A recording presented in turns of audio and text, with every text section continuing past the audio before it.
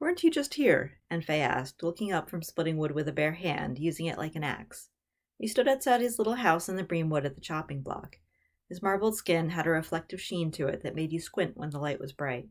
Pretty flowering vines had been cultivated to climb up the timber and frame the door with vibrant blossoms.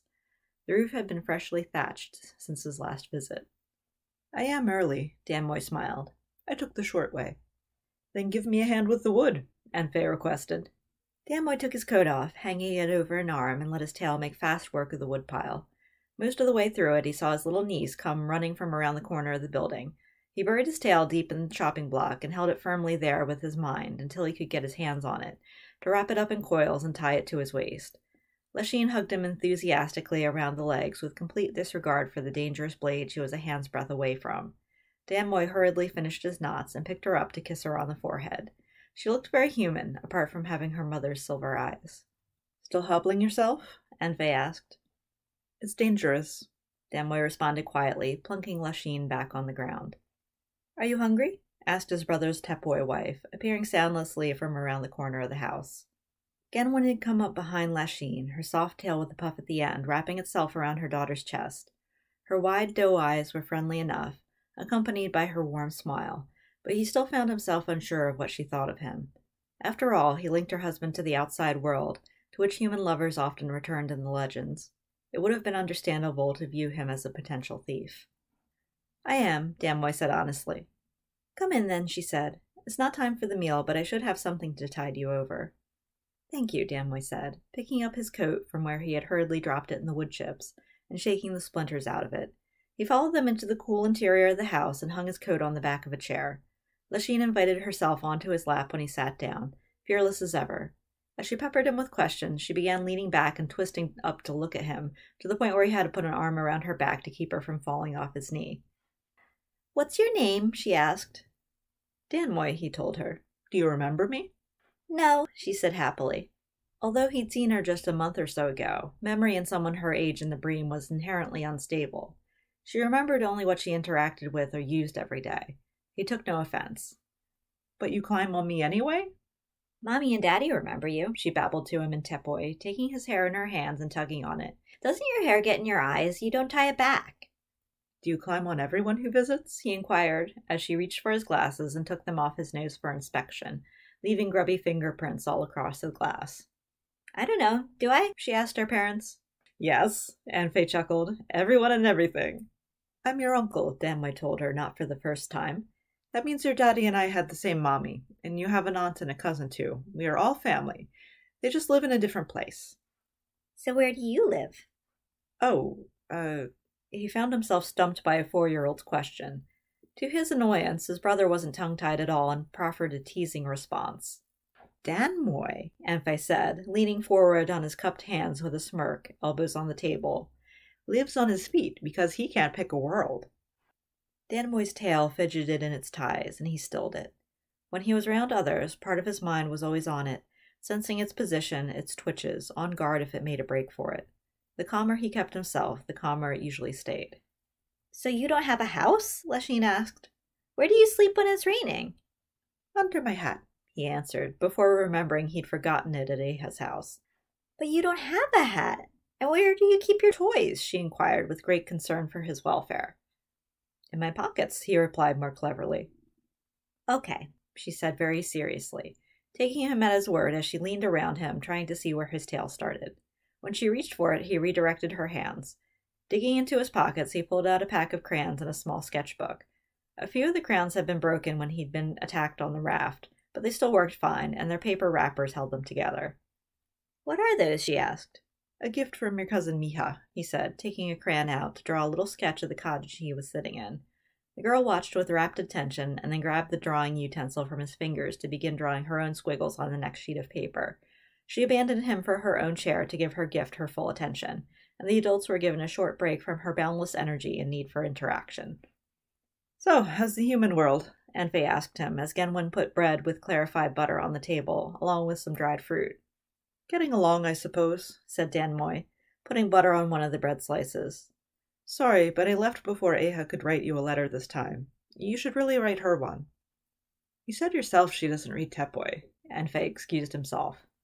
I'd translate. What do I say to a woman I don't remember who never visits? Anfei rolled his eyes. Hello? Danmoi suggested. Tell her about life with Genwin and Lachine and what kind of animal you got the milk for this butter from. Anything, really.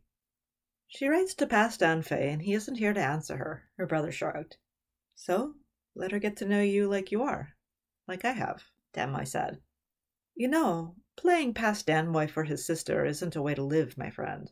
Anfei came close to cutting him off. It's unhealthy. Just stay here and stop torturing yourself with this business. I can't yet, Danmoi said. Eha had a stash of Anfei's old journals. He considered offering to translate them into Tepoi for his brother to read, but he decided to drop it. Anfei was clear in his decision to abandon his past life. This is for you, Lachine interrupted, pushing him a stick figure drawing with a long, scary tail done in broad strokes of black and blue. Danmoi took it and inspected it closely as she watched. I will treasure this portrait, he told her.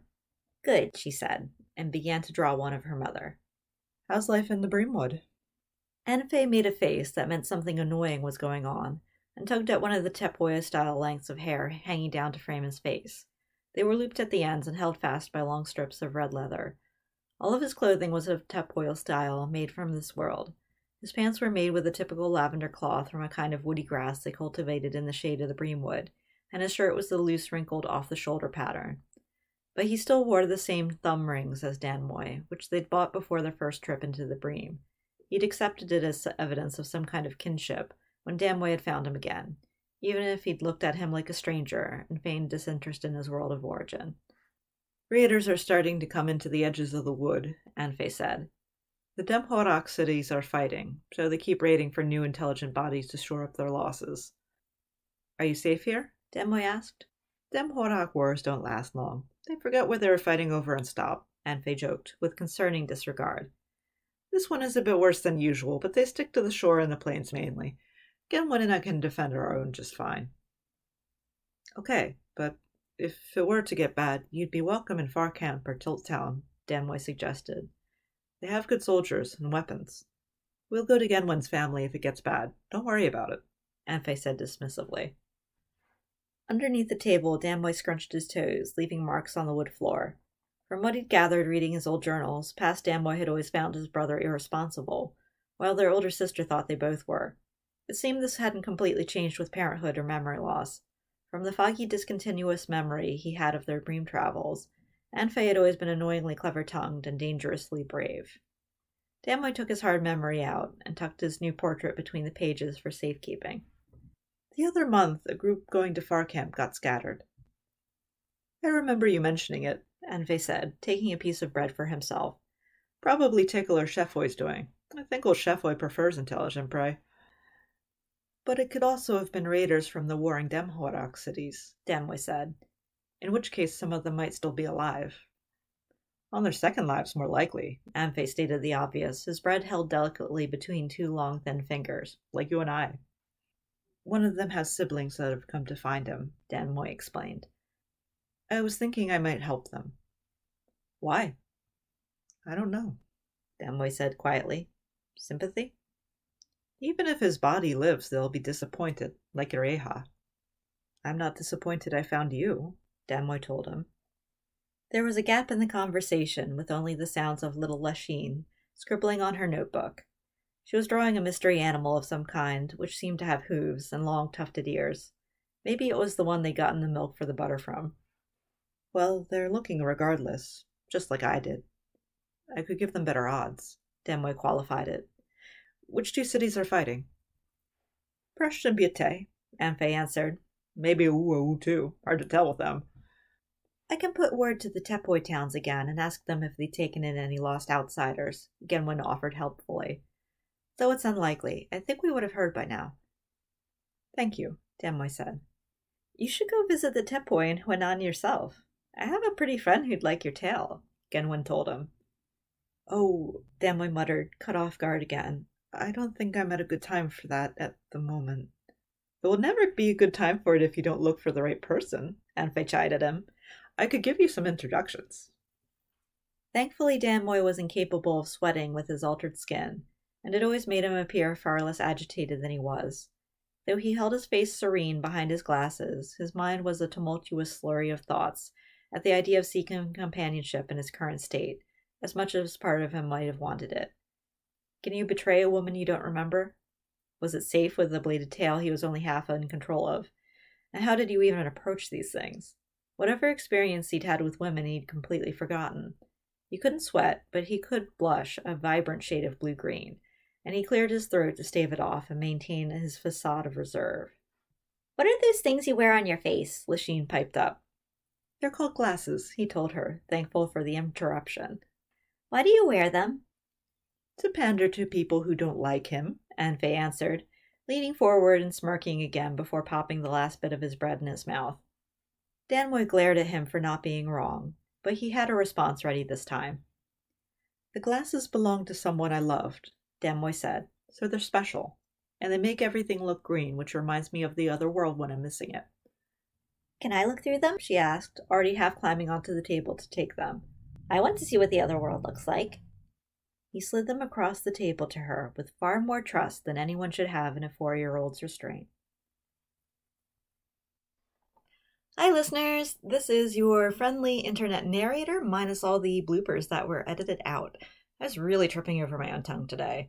You may have noticed this episode was a bit short. We are doing some half-sized episodes this month and next month because we're gearing up for some events.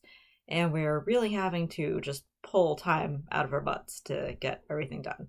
But it's important to us that this story grows every month, so we make time for it.